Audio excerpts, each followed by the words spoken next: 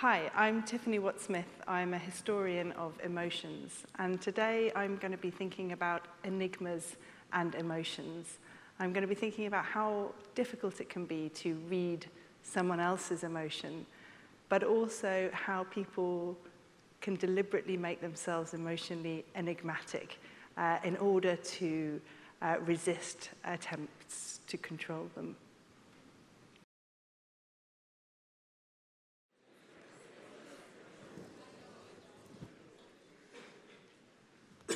Good evening, and welcome to the 5th Darwin College lecture in this series on enigmas. Tonight, we turn to emotion. So emotion, certainly an enigma. How do you reduce it to measurable parameters? How do you analyze it, understand it? Emotional intelligence. We earth scientists are used to being told we have the emotional intelligence of a stone. I could quote Jane Austen's Elizabeth Bennet, "What are men to rocks and mountains?"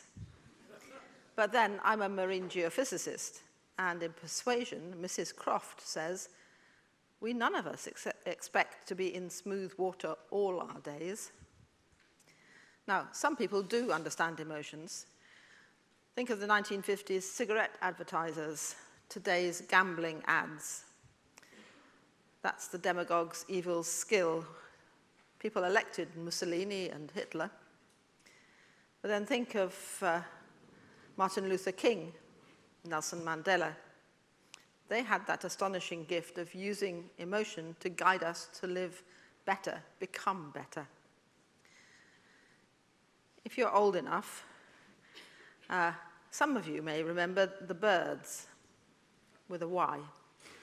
Turn, turn, turn, to everything there is a season, a time to weep, a time to laugh, a time to mourn, and a time to dance, a time to embrace, and a time to refrain from embracing. Those ancient words are not from the 50s or the 60s. They're from Ecclesiastes, attributed to King Solomon, but they're still true. And emotions can come suddenly or slowly. They can last a lifetime or vanish with the breeze.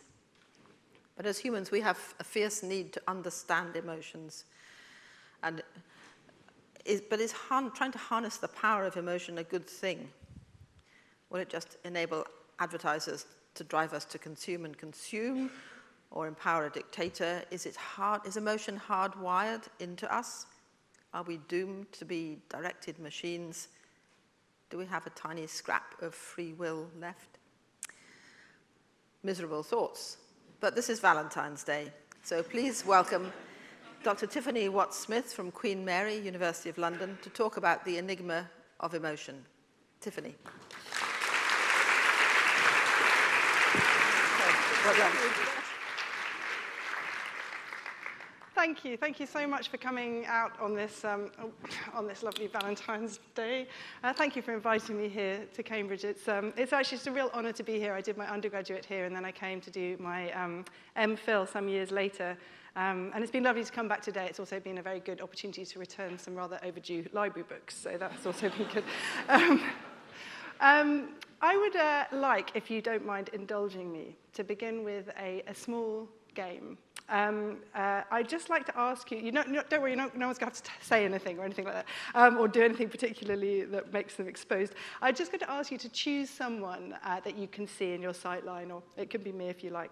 Anyone really. You don't need to tell them. And I just want to see if you, just want you to spend a bit of time seeing if you can work out what they're feeling right now. And just silently. So maybe you're looking at their facial expressions, maybe their posture, maybe the way they're moving around in their seats, maybe something you can hear in their breathing. Okay, I'm just going to give you a minute to do that. Okay?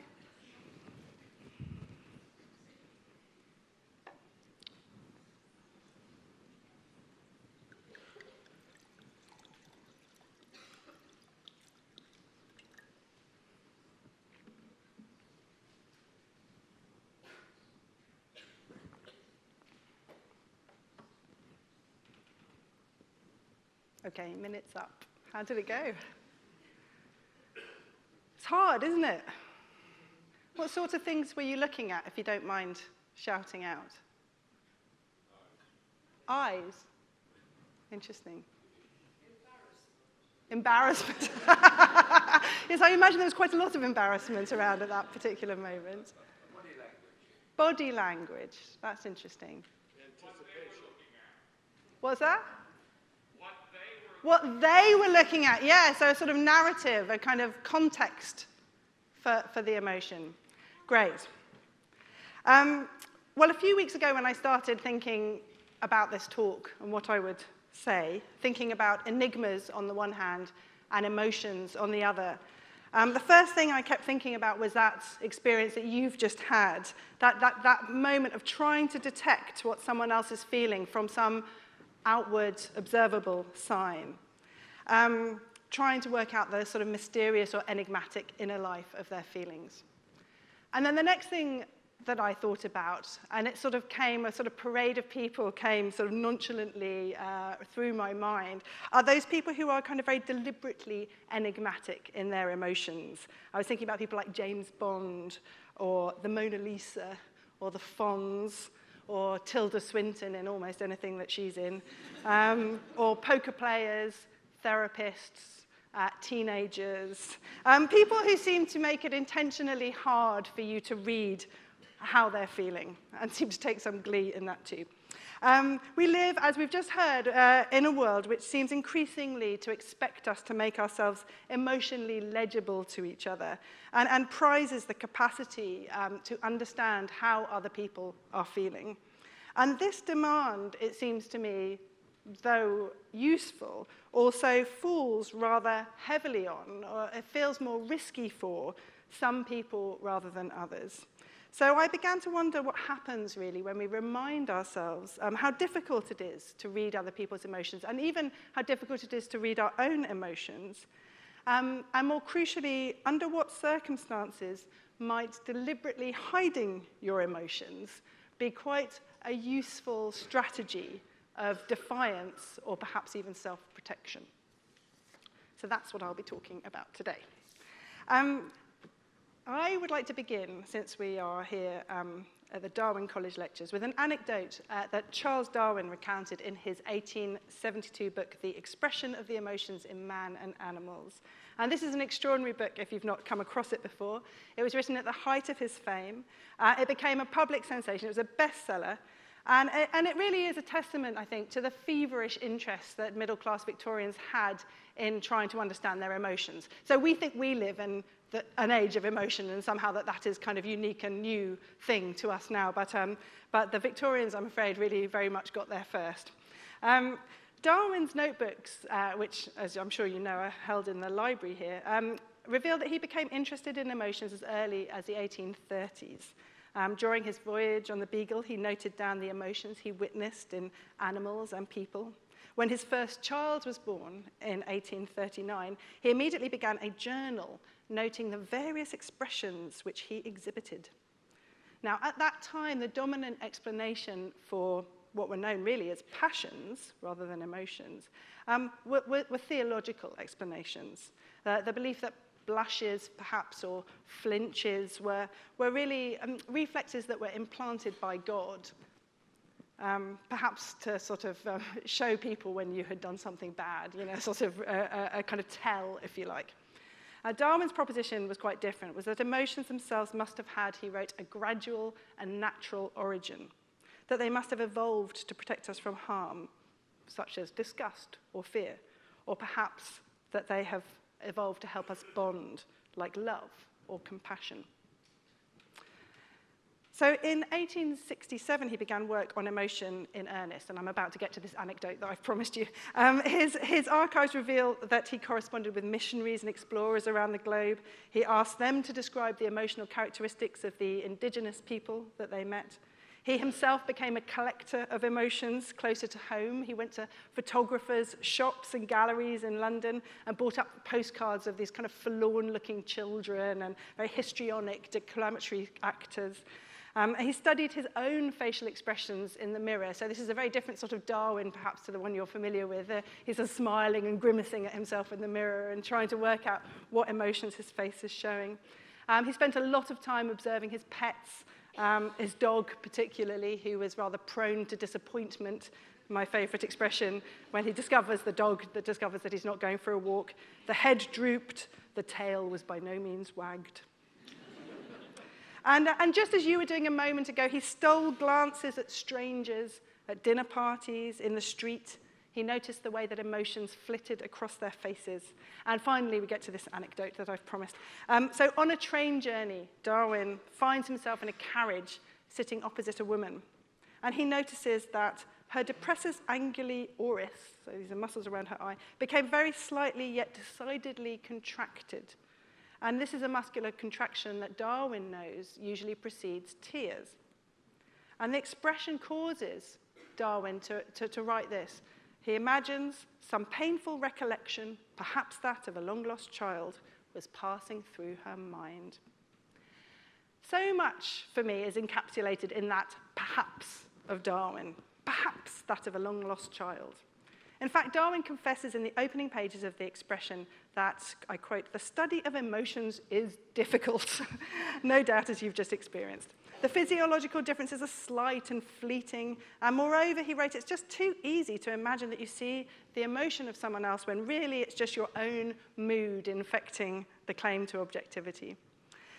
So in a way, the expression of the emotions is a book as much about the problem of observing emotions as it is about the emotions themselves. It's a book that plunges us fairly vertiginously into the question philosophers call the problem of other minds. It recognizes the relationship between outward feelings and those outward symptoms and those mysterious, subjective inner feelings is not always a stable relationship. And that when we do try to read another's feelings, we can easily get it wrong. Now, it's nearly 150 years since Darwin published The Expression of the Emotions, and today we live in an age where the idea that we should try and recognize and name our own emotions and learn to recognize, as best we can, the emotional states of other people is taken to be a public good. The school curriculum teaches children to label emotional states. People seeking psychological support are presented with sheets with different words to try and improve their emotional fluency. Emotional intelligence is a skill that's taught in business seminars.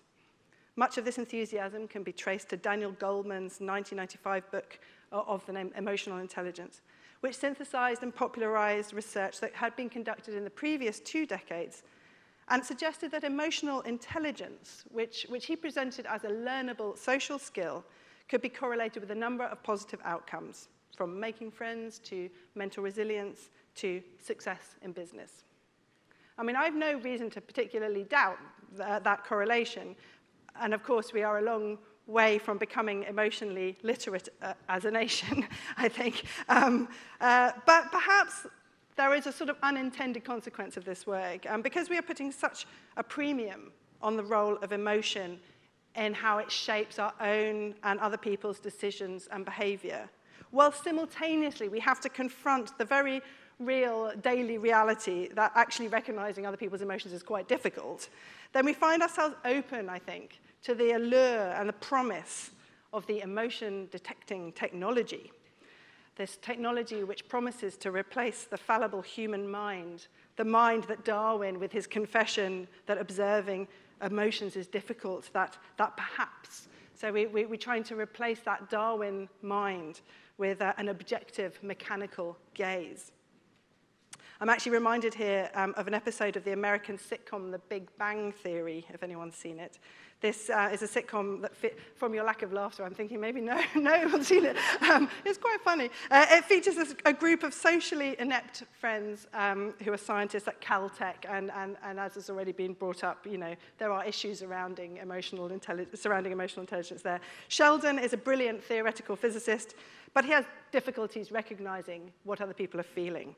And his friends discover that a team at MIT are developing a device that picks up subtle changes in heart rate and breathing, which allows them to read human emotions. And the friends suggest that Sheldon gets a prototype, hoping that it will make him more empathic and generally a better friend.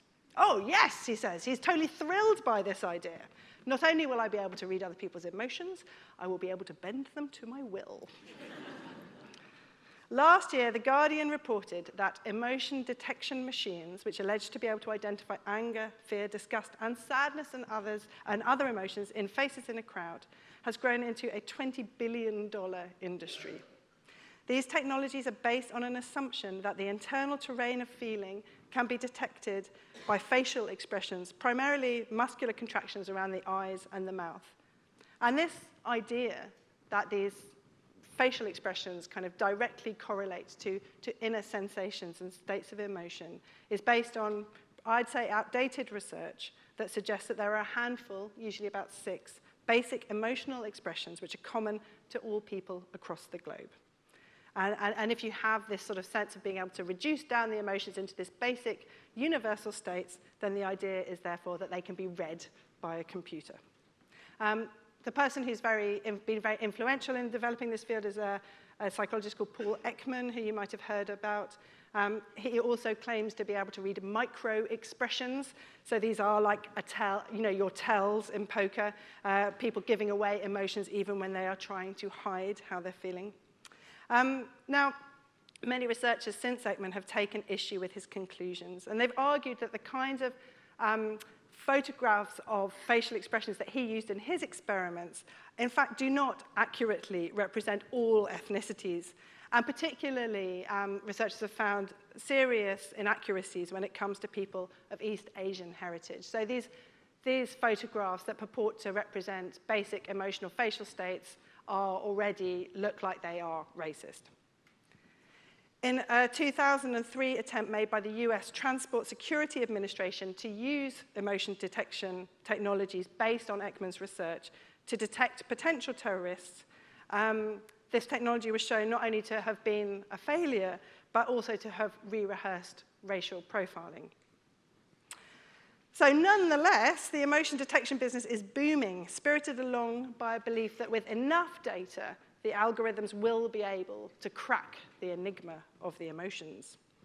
As Rana Al-Kiloubi, I think I've got her name wrong actually, Kaloubi, the CEO of Affectiva, which is one of the leaders in this field, believes, she thinks this technology, quote, will tap into our visceral, subconscious, moment-by-moment responses.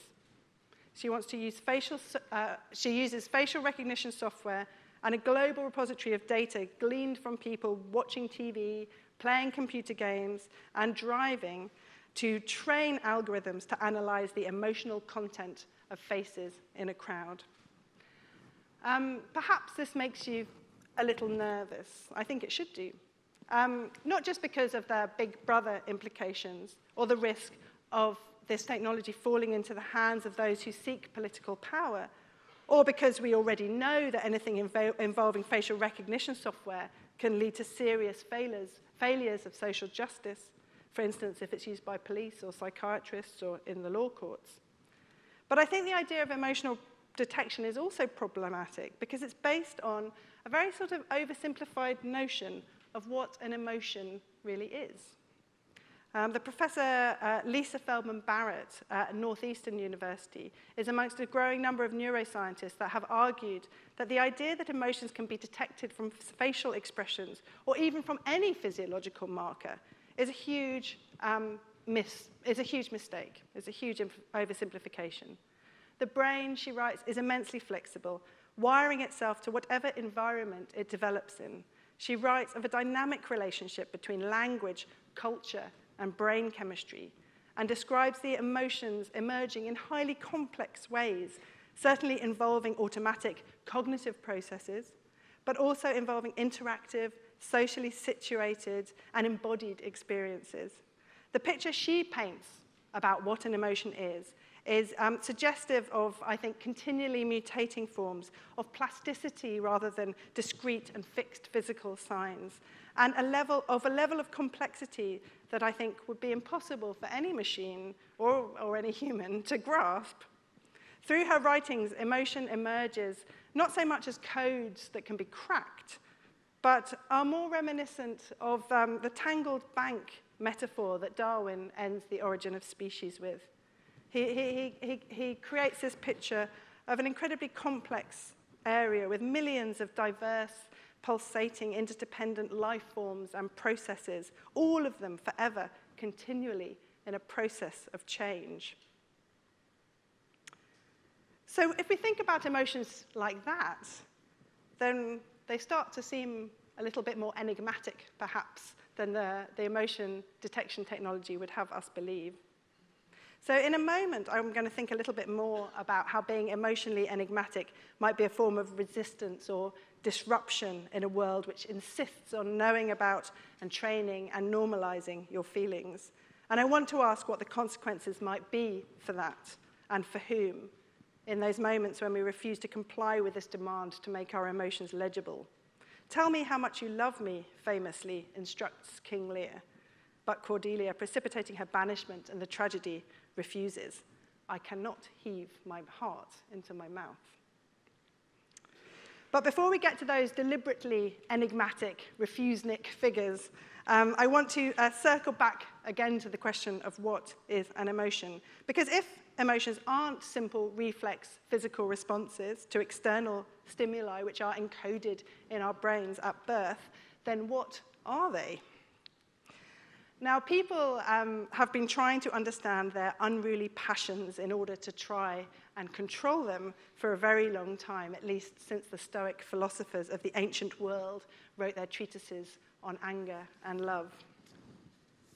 As I've already mentioned, I think Darwin's book, The Expression of the Emotions, arrived and helped precipitate in a moment of intense interest in studying the emotions through a new scientific lens, one which privileged objective, observable physiological signs, raised heartbeats, dilated pupils, that privileged these signs over the kind of strange, shadowy theological explanations. In fact, even the word emotion was relatively new at this point. It appeared in the English language at the beginning of the 19th century. It was introduced by the philosopher Thomas Browne, who used this word emotion to replace the much older language of the passions and the affections of the soul. And he wanted this new word, emotion, to demarcate this very secular explanation of the life of the mind. So following from Darwin, a whole generation of experimental physiologists and neurologists began to study emotions. They used the technologies of photography and film. They used machines for measuring reaction times. One of my favorite experiments is by an Italian called Angelo Mosso, who tried to embarrass a rabbit by looking at it, and then tried to measure his embarrassment as a sort of rabbity blush, is what he called it. So there was lots of this going on. By the beginning of the 20th century, this work was being popularized by psychologists, and a kind of new account of the inner life became well known. But this physiological turn to emotions, the emotions, was not without its critics. Among them were those who feared that this new knowledge would be used to control unruly populations. In Aldous Huxley's Brave New World, which is written in 1932, citizens must have monthly VPS, or violent passion surrogate treatments. They work like this. We flood the whole system with adrenaline. This is a kind of adrenaline-like substance. So we flood the whole system with adrenaline, says the controller, to create the tonic of violence without any of the inconveniences. But I like the inconveniences, says the savage. Well, we don't, says the controller. We like to do things comfortably. But concerns about this physiological turn, concerns about the new category, emotion, also came from less expected quarters, from historians and from philosophers, and also from anthropologists, who were beginning to doubt that emotional experiences actually were shaped by physiology alone. In a field-defining essay published in 1938, the historian Lefebvre argued that the application of contemporary psychological frameworks, even the application of the word emotion itself, onto the people of the past, was a pretty insidious anachronism. He suggested that emotions, even the basic ones, the so-called basic ones like disgust or anger, might have looked and even might have felt very different in the past.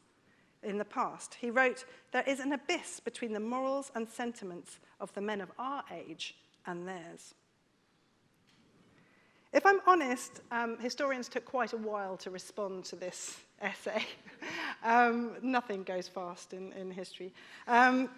But by the 1960s, anthropologists had in fact taken up the challenge, and they were repeatedly drawing attention to the diverse emotional languages found around the world. They were drawing attention to what he had called this abyss between different people's emotions. They drew attention to a range of concepts describing unfamiliar emotional states, like a wumbuk in Papua New Guinea, which is a kind of inertia that descends on a house when a house guest departs. So we might feel relief, but there they feel a wumbuk. Or amai, which is a Japanese word for the pleasure of sinking into the care of others, a word which many Japanese psychologists drew attention to because it didn't seem that there was a translatable parallel in the English language. It seemed that perhaps English speakers were anxious about this sort of feeling of over-reliance on another person, whereas in Japanese culture, that same emotion was seen to be quite valuable and highly prized. Or ligat, a word which was used in the jungles of the Philippines to describe a very particular combination of anger and grief. And it was such a powerful form of anger that it could even propel someone to go off on a headhunting spree. So such studies suggested that these emotional languages might shape entirely different worlds of experience, not least because the values attached to these emotions were not uniform. For instance, amongst the cooperative culture of the Pacific islands of Afaluk, there is an emotion known as song. And this emotion is taken very seriously indeed. It describes the indignation that you might feel when you discover that you've got less than your fair share. It's probably an emotion that most of us are familiar with, right? The anthropologists who wrote about this emotion remarked that in many Western cultures, this same emotion might be felt, but it also might be felt to be a little childish, rather envious, perhaps petty, so we might not really express it or talk about it. And so it might get sort of quickly shut down. Whereas in Ifalak culture, which prides itself on fairness and exists because of a very sophisticated level of cooperation between its members, song, this emotion song, is celebrated, and anyone who expresses that they're feeling it is immediately sort of attended to by a flurry of people trying to put the injustice right. So buoyed by this work by anthropologists, historians finally got to work and began to unearth the forgotten emotional cultures of the past. And as had the anthropologists, they recognized that so much of what we feel is shaped by the cultures that we live in, the fashions and the moral judgments that surround us, the religious rituals, even what we think an emotion is, whether we think it's an emotion or whether we think it's a passion. Even what we think an emotion is can bring feelings to life and make them disappear again. Historians started to unearth certain emotional categories which seem to have disappeared from the language, such as acedia, which was a kind of melancholy that was experienced by monks who lived in the Sinai desert around the 2nd and 3rd century. And they kind of fell, it only happened around lunchtime, and they kind of fell into a sort of torpor, and it could be very serious, and they'd end up quarreling with their other monks, or sometimes it was so serious that they'd end up absconding, and then they might die in the desert. So it's a very sort of serious problem, and they believed it was kind of caused by these demons that would sort of whiz around the monastic community and then kind of infect people with acedia. Well, anyway, we don't have acedia anymore, obviously, but this, and it doesn't sort of straightforwardly map onto a kind of contemporary concept like depression. But at that time, it was very significant. In fact, it was one of the 8 evil thoughts, and the 8 evil thoughts preceded the 7 deadly sins. So acedia was the one that got lost. So they uncovered emotions which seemed to have disappeared gradually over time, and then other ones which suddenly popped into existence, such as the category of boredom. So no one spoke about feeling boredom until about 1853, I think, was when Dickens first mentions it. Obviously, people felt bored before, but they didn't really feel bored. They felt irked or wearied by tedious things that were happening around us, like a terrible dinner party that you had to go to or something like that. But boredom became demarcated as a very specific category by the Victorians. It started to appear in medical literature. Politicians started worrying about boredom and the dangers that it might create in terms of idleness.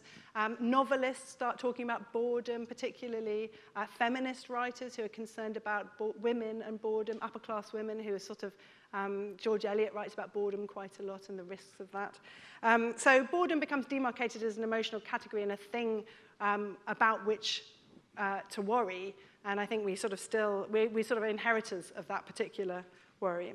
So historians started to look at these particular shifts. And they also looked at sort of peculiar, unexpected responses. For example, that in the 11th century, knights, brave men, could faint out of dismay and yawn, and troubadours could yawn out of love. Oh, it's Valentine's Day, yes. Great. I love that, yawning out of love. They yawned out of love because, I don't want to go over time, but they yawned out of love because there was a lot of waiting around in the troubadour literature. You know, there was a lot of hanging around for your beloved.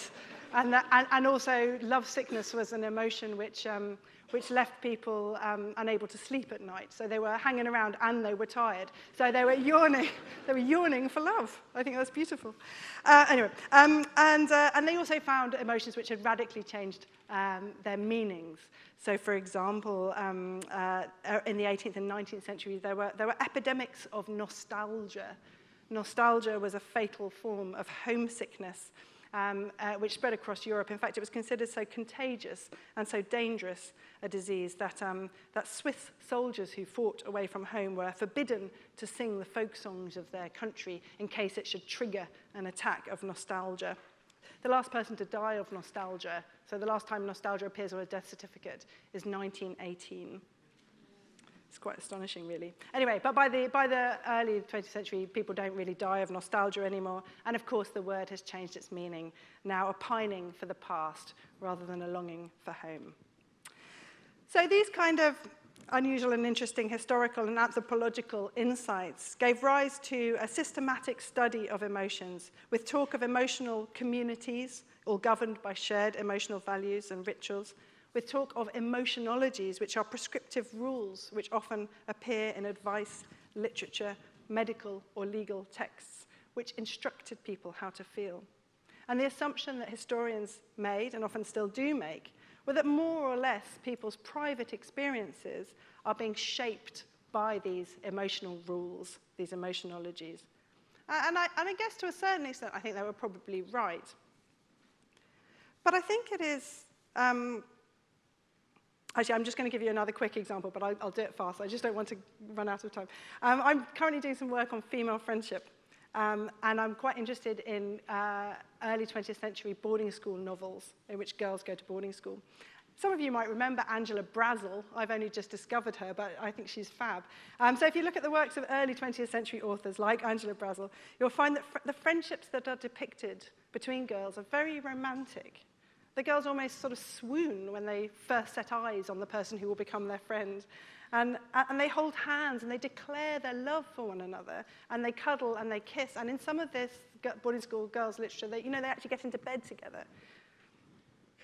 Now, this is a very different model of friendship than the model that I grew up with, captured 40 or 50 years ago, say, in Enid Blyton's Mallory Towers, if anyone remembers those books, where the friendships between the girls are much less romantic. No one talks about loving one another, and if a girl sort of links arms with another girl, it's usually because they're plotting some dastardly trick to play on the French mistress. Now, of course, this is fiction, but when we look at the real girls' boarding schools at this time, it is possible to actually see sort of changes in rules. So in one English girls' boarding school in the 1930s, the headmistress expressly forbade the girls from holding hands, and kissing was only allowed on birthdays. Now, there may be several reasons for this change, this sort of new emotional rules. Perhaps it emerged from new anxieties surrounding the science of sexology, with its demarcation of a new category of what they called sexual deviance, which was lesbianism. Perhaps it was partly due to fears circulating at that time about the ease with which people would be influenced by one another. So there was a general belief that the war had been caused by a mob mentality, and there was a lot of anxiety at this time about how easy it was to be sort of affected by one another. And so we can see, I think, here's an example where we can see the interaction of medicine and politics and education shaping the emotional norms and the experiences of a whole generation. So I think it is important to recognize the way emotions are shaped not just by our bodies, but by the changing cultures we live in. Because it reminds us that emotions, to get back to our theme, are not fixed and static things, but are subject to continual change. And keeping a sense of this change in front of our eyes, I think, is very important when it comes to those moments that we feel when we feel oppressed by the dominant values associated with some emotion in our own time. Briefly today, we put a lot of store by happiness. Part of that can be traced, I think, to early 20th century industrial psychologists, and their views were popularized in self-help literature, particularly in Dale Carnegie's How to Stop Worrying and Start Living, which was published in 1948. And he says that salespeople, business people, should always be vivacious. They should always be smiling.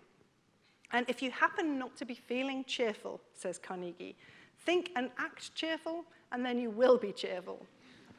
So that cheerfulness might be linked to success is something that those of us who are congenitally grumpy have to kind of learn to live with today. But take heart. In 1539, an English lawyer and writer, Thomas Eliot, published a self-help book called The Castle of Health, in which he advised readers to practice feeling sad. He offered lengthy descriptions of the causes of potential sadness. Imagine your ungrateful children, he exhorted his children. Imagine losing all of your money. Imagine your parents dying. It doesn't seem like a very promising technique for a self-help book, does it? But according to Eliot, it was very useful to practice and gain familiarity with sadness, so that when something truly awful did happen to you, as invariably it would, you were more familiar with that emotion and more able to tolerate it.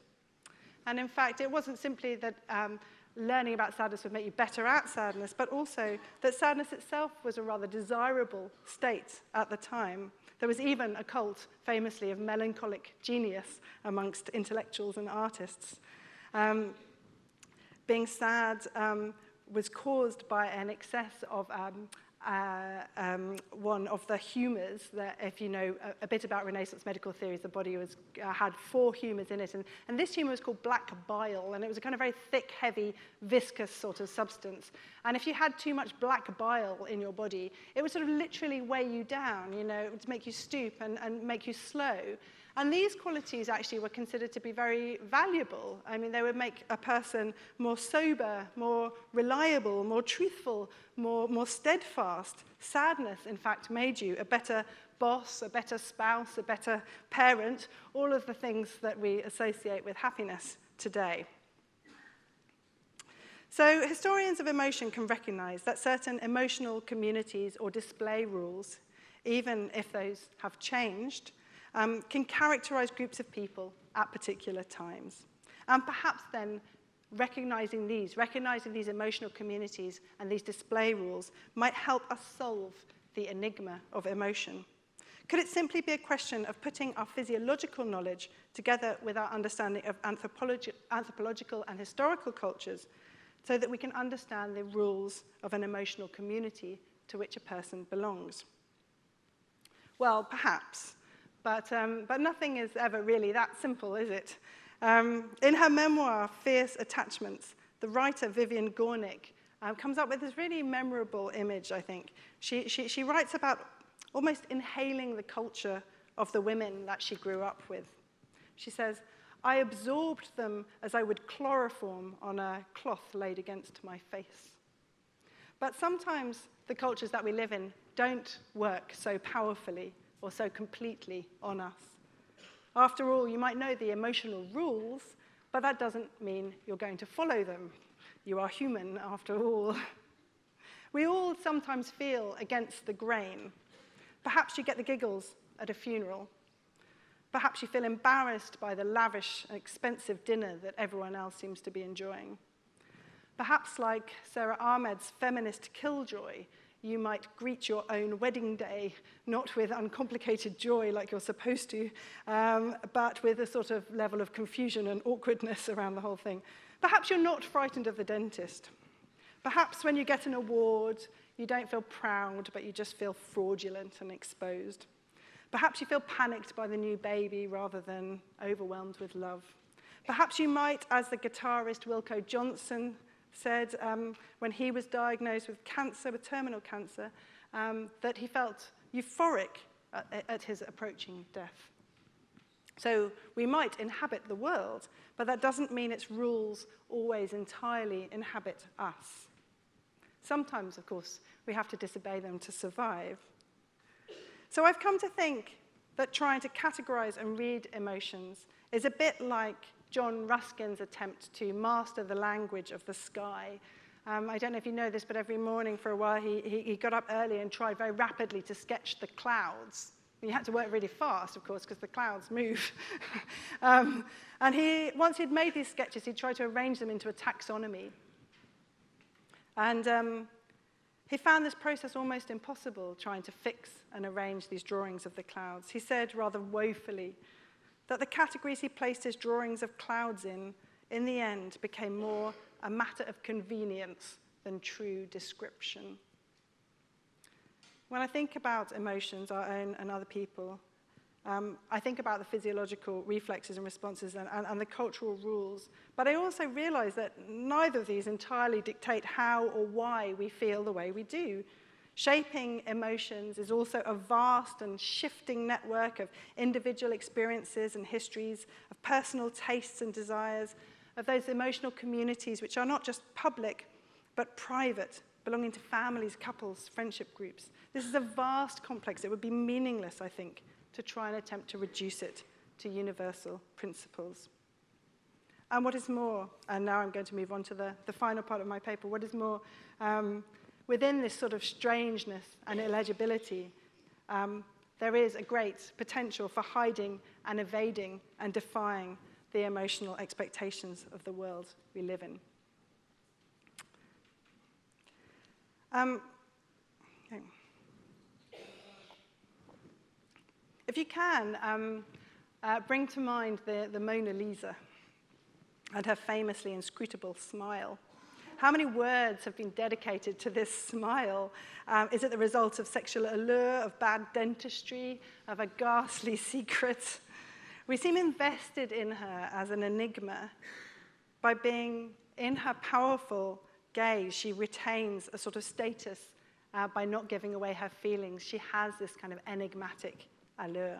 And Leonardo, of course, knew this. By depicting some feeling, by not making it easily readable, he makes us lean in, and we are entranced. In a world of emotional declarations, of transparency, of emotional intelligence and legibility, the prospect of emotional enigmaticness, if that is such a word, is, I think, rather intriguing. And not only just because of the sort of cool aloofness of the James Bond figure. Of course, withholding a display of emotion is an important part of many professions, police officers, doctors, judges among them, who need to create the appearance of emotionless objectivity.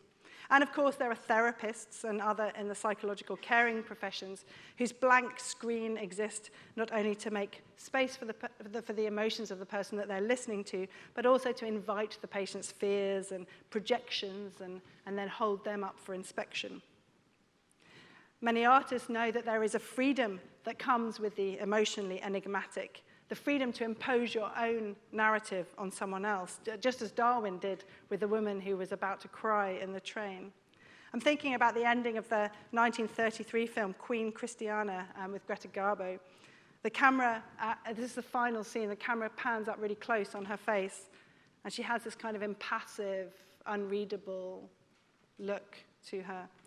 The director apparently instructed her to think of nothing to create this shot. And the reason for that was, he said, he wanted her face to be a blank piece of paper He wanted everyone in the audience to write the ending of the film themselves. So we have this beautiful freedom when we're confronted with emotional inscrutability, but it can also back people into a corner, can't it? When someone won't declare their feelings, it can also create feelings of awkwardness and confusion and bafflement and even rage. There can be a sort of discomfort that leads to a kind of panic-stricken vomiting up of feelings. Think, for example, of the hard-boiled detective in the 30s noir film whose sort of impassive face leads the guilt-stricken culprit to sort of eventually break down and confess they just can't take it anymore. So I want to think about this kind of emotional ambivalence. I want to think on the one hand about people whose moments when emotions can seem so confusing that they can't be read, and how that kind of creates moments of defiance. And then I want to think finally about people who seem to present a kind of blank, emotion-free demeanor. So we've talked about Darwin, now we're kind of having a big change of scene. We're heading to London, 1930s, the male homosexual subculture of secret nightclubs and drag balls. Anyone who doesn't know what a drag ball is, this is a party where men dress in drag. In early December 1932, police raided a house in Holland Park Avenue to discover a drag ball in full swing. Albert A. was powdered and rouged and bewigged. Joseph C. had on a low-cut evening dress and carried a handbag. As the police swarmed, lipsticks were hastily dropped, the men rubbed the powder from their cheeks, and the party's host, known to his friends as Lady Austin, turned to Inspector Francis, who was leading the raid. He pointed to another partygoer and asked if that man had in fact been an undercover police officer, and the inspector admitted that he had. "Fancy that," Lady Austin says, perfectly in control, his voice poised dangerously between irony and sincerity. "Fancy that, he is too nice. I could love him and rub his Jimmy for hours." This account comes from the Metropolitan Police Archives and appears in the brilliant work of the historian Matt Holbrook and his book Queer London. The book charts a flourishing subculture in London at this time and also looks at police attempts to control it, to the extent of even going undercover in drag to parties. But I want to return to Lady Austin's retort, "He is too nice." When I read this, I found this actually incredibly moving. Here was a man about to be arrested, he was going to be charged, he was humiliated, his name would have been in the papers. And yet with all of that looming, he manages to keep his poise and with that extreme self-control, deliver this kind of dangerously confusing reply. Is it ironic? Is he being serious? Is he mocking? Does he really mean it? And in so doing, he kind of breaks the emotional rules of this encounter. The expectation, of course, is that he'll be frightened and ashamed. But instead, defiantly, he makes himself impossible to read. Susan Sontag has wrote about camp that it's a sensibility and an aesthetic. She talks about travesties and theatricality and stylistic playfulness and the evasion of any strong feeling. But in the context of homosexual culture in London in the 1930s, camp was a very powerful weapon. This was a world which may have been vibrant and more visible than we usually think it is, but it was also replete with dangers, where a jokey catcall could turn violent. And in this context, insult rituals became a really important part of self-defense. As Holbrook writes, this kind of camp response was so effective because it was so unintelligible. It sort of baffled a potential aggressor. It made them back down. So there's an example of a kind of unreadable emotion, which is an extreme emotion. But what of the opposite extreme? Of the person who is not showing any extreme or confusing display of emotion, but appears to not be showing any emotion at all. The flatness, I think, becomes as baffling and confusing as any camp insults flung by drag queens to the police. And I want to argue that it creates a different, but just as powerful form of resistance. I'll change the scene again, and this time we're going to the law offices of a New York lawyer. This is depicted in Melville's famous story, Bartleby the Scrivener. This is a silent and pale and mechanical clerk of a Wall Street lawyer, and the lawyer is the one who narrates the story. Melville calls Bartleby's behavior passive resistance. So when the narrator asks Bartleby to perform a simple task, he finds himself astonished by the man's reply, "I would prefer not to." He tries again, but the answer's the same, "I would prefer not to." The narrator says, "Had there been the least uneasiness, anger, impatience, or impertinence in his manner, I should have violently dismissed him from the premises. But instead, there is no emotion in Bartleby, nothing that he can latch onto, only a sort of impassivity that feels like, quote, a strange willfulness." In the story, this kind of emotional flatness gets characterized as pathological. Bartleby's withdrawal is ultimately framed as madness. "I think he is a little deranged," says the narrator. To 19th century readers, Bartleby's behavior might have been recognized as a case of abulia, a type of mental illness characterized by a complete loss of will, a loss of interest in the world. Bartleby refuses to leave the offices, and eventually the police are called, and he is arrested for vagrancy and taken to the tombs where he refuses to eat. "I would prefer not to." Eventually he's found dead, huddled at the foot of a wall. Abulia was not the only way in which 19th century observers framed this apparent emotional withdrawal or flatness. As the scholar Zine Yao, who works at the intersection of critical race studies and the history of emotions, has shown, accusations of being unfeeling adhered to many non-white people at this time, and she was particularly focusing on the cliche of the inscrutable Oriental. So this cliche circulates very widely in late 19th century culture. It still circulates today, whether these are images of cheating gamblers or enigmatic prostitutes, or the claim that was made by 19th century ethnographers that Chinese people were sort of naturally more taciturn. These are complicated accusations because they result in, on the one hand, accusations of insincerity, and on the other, of sort of hard-heartedness. However, as Zine Yao argues, one of the ways we can read these disaffected, emotionally illegible figures is to recognize the necessity for that illegibility, to see it, in fact, as a strategy, a way of surviving in a world which is all too ready to belittle or project onto them. She cites Audre Lorde's letter to Mary Daly, which was written in 1979, in which Lorde talks about the necessity of withdrawing from the emotional demands of others, and particularly from withdrawing from white women's guilt and white women's projections. She writes, "I had decided never again to speak to white women about racism. I felt it was wasted energy because of destructive guilt and defensiveness, and because whatever I had to say might be better said by a white woman to another at far less emotional cost to the speaker."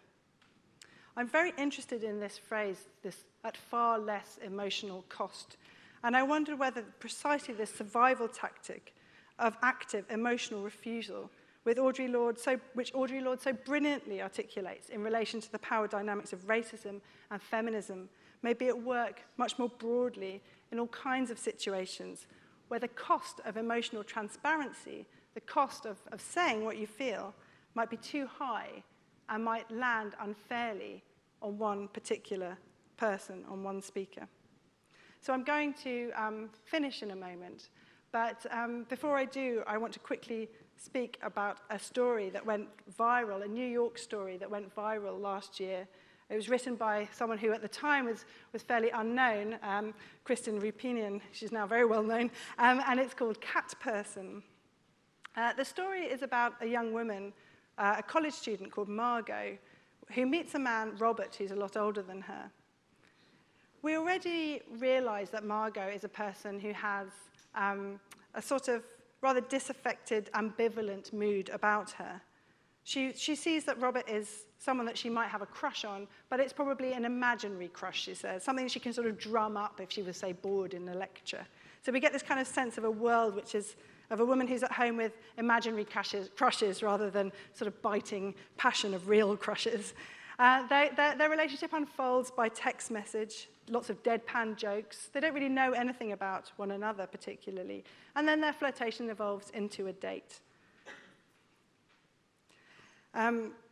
During the date, we discover that Margot senses that Robert is someone who is very easily offended and potentially someone who can get into a temper and be quite retaliatory. And again, I think we learn that Robert is quite physically imposing. He's quite big. They go back to Robert's house at Margot's instigation, and they're on the verge of having sex, where Margot realizes she does not want to continue. She suddenly is disgusted by Robert, and the whole thing just feels awful. But, I quote, the thought of what it would take to stop what she had set in motion was overwhelming. It would require an amount of tact and gentleness that she felt was impossible to summon. So after the sex is over, she thinks to herself with bright irony, this is the worst life decision I've ever made. And she marveled at herself, at the mystery of this person who had just done this bizarre and inexplicable thing. So Margot leaves, and she does not see Robert again. She knows that ghosting him would be cruel. She knows that not replying to his text messages would be cruel. But she also is caught in the kind of exhaustion of trying to compose the absolutely perfect text to dump him. And her friend, who she shares the dorm room with, eventually just snatches her phone on and says, stop texting me. And then he shows up at her student bar, and then she hides. And then he texts her again, and she doesn't reply. So on the one hand, this behavior of Margot's is certainly immature and hurtful. I'm sure we can all agree on that. And part of the reason why this story went viral was a kind of a sort of shock, really, at how this character was behaving. Surely the emotionally intelligent response, of course, would be to face Robert and have a clear conversation with him, to tell him about her feelings. But on the other hand, Margot seems to intuit some risk in telling Robert how she feels, even the polite version. Just as she finds the thought of summoning up enough tact to stop the sex so overwhelming that she just goes through with it. So the possibility of finding a tactful way to dump him is just too hard. What Rupinian is pointing to, I think, is this very poisonous cocktail of having to manage this man's feelings and doing this very effortful emotional work, but also to recognize the kind of level of risk that she has to take on to be emotionally intelligent, to be transparent with her feelings. As I said, we're repeatedly told that Robert is physically imposing, that he's easily hurt, and I think these two things together scare her about him. When we talk about emotional intelligence and the assumption that emotional legibility is of uncomplicated value for us all, we forget to recognize the way that the cost of revealing emotions is sometimes greater for some people than it is for others. And as it turns out, Margot's intuition is right. The story ends with a string of texts which are sent by Robert, ending finally with a single word, whore. So, I will wrap up now. In this lecture, I've hoped to carve out a space for reflecting on a series of emotional enigmas. And I hope that you might take away from this lecture 2 ideas about the value of being and feeling enigmatic in a world which demands emotional transparency and legibility. The first point is that though we know a great deal about emotions, about their physiology, about their cultures, they remain extremely complex and particular phenomenon, varying so much from place to place and time to time. And I hope, therefore, that I've persuaded you, if you weren't persuaded already, to treat with a healthy dose of skepticism any claim that an app or a machine might be able to accurately detect them. The second point I hope you come away with is that though we live in a culture which increasingly prizes emotional intelligence and even suggests that it is a biological advantage in the form of empathy, the demand that we make our emotions legible to others is not experienced similarly by all people in all circumstances. There are moments, encounters, and situations, many more than I've touched on here, where being illegible, whether confusing or whether withdrawn, where being illegible may be a radical form of self-protection and a peculiar but effective form of defiance. Thank you.